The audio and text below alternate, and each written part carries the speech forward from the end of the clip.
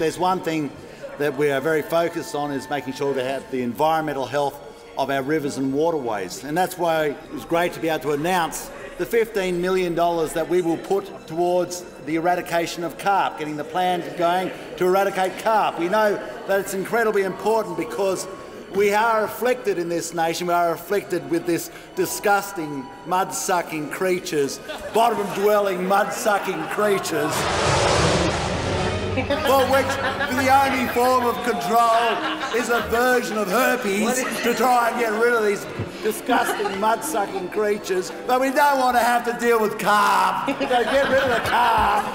When we've dealt with this virus, we're going to have between 500,000 and 2 million tonnes of carp. 2 million tonnes of carp. You're going to need a bigger boat.